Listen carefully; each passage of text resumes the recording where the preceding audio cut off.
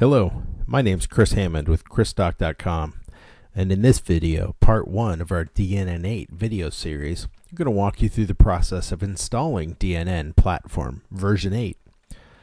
We're going to start off by talking about the install zip file, processes we need to take with that particular file, which includes unblocking the file and then extracting the contents of that file.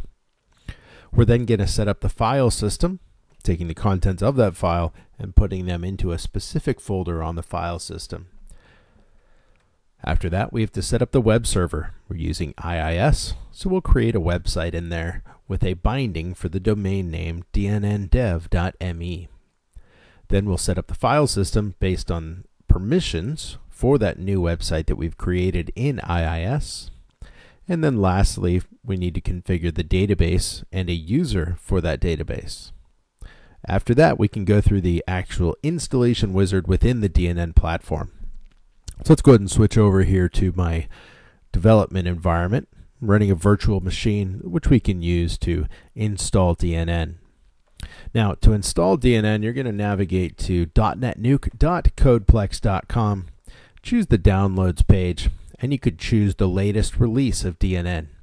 Now, for a new install, you're always going to grab the install package. There are a number of other different packages available, but the install package is the one that you want. I've already downloaded the install package for DNN version 8. I have that file here. In order to open that file, I'm going to right-click on the zip file, choose Properties, and then choose Unblock. After that, I'm going to right-click back on that file and choose the Extract All option. I'm going to extract that file to a folder here within my Downloads folder. Now, while we wait for that to complete, I'm going to go ahead and navigate over here to my C drive. We need to create a folder where we're going to place the files for this website. I always create my DNN websites within a C websites folder. If you don't have that folder on your C drive, you can go ahead and create that. From there, I'm going to navigate in and create a folder called DNNDev.me. Now, we're going to be utilizing DNNDev.me as a domain name because the DNS information for that domain name points back to the 127.0.0.1 IP address. It means from any computer in the world, if you try to navigate to that particular domain name, it will always try to navigate back to the local IP address. And in local development environments, that's very handy to do. So as we wait for the files to complete extracting, we're then within Windows given those files. The folder opens back up here. I'm going to select all of the files in that extracted folder, and I'm going to copy those into our newly created DNNDev.me folder. While those are copying, we can go ahead and load up IIS. I'm going to do that by clicking on Start and typing INET MGR, iNet Manager. From there, we can expand down to the Sites node. We're going to right-click and we're going to add a website into this node. We're going to create the website called DNNDev.me. I'm going to go ahead and copy that string, those words, so that I can reuse those down below. For the physical path, we need to choose the path where we created the folder and placed the contents for DNN. And then down in the host name option, we're also going to place DNNDev.me. That is where we define the domain name that IIS will be listening for as requests come in. Go ahead and click OK, and that will create our first website here called DNNDev.me. We can go ahead and switch back to our websites folder. Now we need to configure the permissions for that particular site. So I'm going to right-click on the folder, choose Properties, and choose the Security tab. Under Security, we're going to click Edit, and then we're going to choose the Add option. We're going to add a user here in the permissions for this particular folder called IIS space app pool /DNNDev.me. Click the Check Names option. Windows will underline the DNNDev.me text We can go ahead and click OK. That will add the user into the available permissions. If we select that user, then we can select the Modify row under the Allow column. Click Apply, and Windows will go through and apply those permissions to all of the folders and files in that particular folder. Click OK on the remaining two windows, and we now have our file system configured.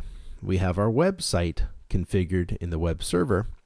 Now we need to configure our database. So I'm going to do that within SQL Server Management Studio. I'm running SQL Server 2014, but you can choose to use SQL Server 2012 as well if you'd like. Under the Databases node, I'm going to right-click and choose New Database. I'm going to create a database called DNNDev.me. Go ahead and click OK, and that will create the database. Now we need to expand the Security node and go to the Logins node. We're going to right-click and choose New Login. We're going to create a new login for a user with the name DNNDev.me. We're going to choose the SQL Server Authentication option, and then we're going to go ahead and type in a password that we can use for that particular login. I'm going to uncheck the Enforce Password Policy option. On the left, I'm going to click the User Mapping option. I'm going to choose that newly created database, DNNDev.me. And then down below, I'm going to choose the DB owner role. If we go ahead and click OK, that will create this new user, and this user now has access to that newly created database. At this point, we can load up our favorite browser and then navigate to DNNDev.me. Now, the first time you try to access a website that's loaded in IIS and that is a .NET application, it might take a few moments for that particular site to load. I'll trim the video down here so you don't have to wait for my site to load. When we come back, we'll be on the DotNetNuke installation wizard. Now that the installation wizard is loaded, we can go ahead and provide some basic information here for the installation.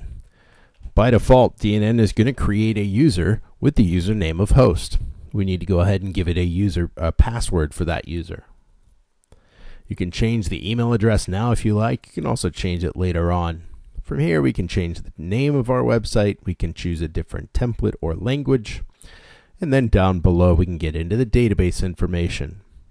For this video, we're going to go ahead and choose the SQL Server option, which is the second radio button.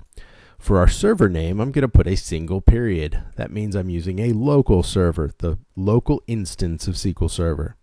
If you're using a remote SQL Server, you can put in the IP address of that server. Then we need to provide the name of our database, DNNDev.me, and choose our security option. We're going to choose the user-defined option, and then provide our database username, which once again was DNNDev.me, and then we're going to put in our password that we used for the newly created user. From here, we can go ahead and click or continue at the bottom, and DNN will begin that installation process. This will take a few moments. We'll trim the video down to keep it shorter for you.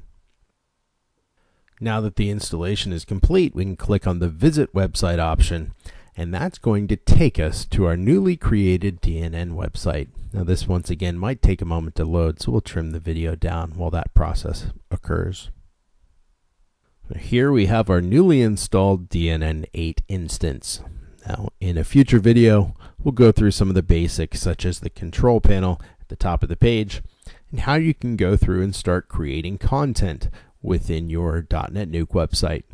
Also stay tuned as we create some additional videos around development for DNN and how to use the newly released DNN 8 SPA template for module development. Thanks for watching.